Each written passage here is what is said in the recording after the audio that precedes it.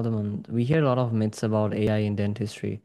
From your perspective, what are some of the most common misconceptions and how do you address them?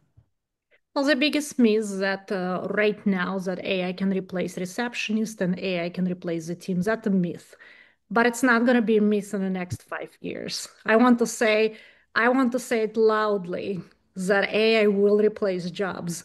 So the offices have to prepare for AI advantage and have to start using AI. So if you really want to be competitive, it is the best to start using AI right now and to learn how to use AI because AI is here and it is working every single day.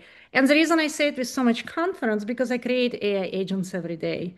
And AI agents becoming extremely smart. We're not talking anymore about one focus agents that basically glorified software with the AI abilities. We're talking about agentic AI that can make decisions and can do autonomous tasks, and it does better than a human. So I don't, there will always be jobs in dentistry where we need humans, but AI is here to replace a lot of jobs because AI is developing every single day and it's becoming extremely important. So, my best advice is to start using AI and not to fall behind.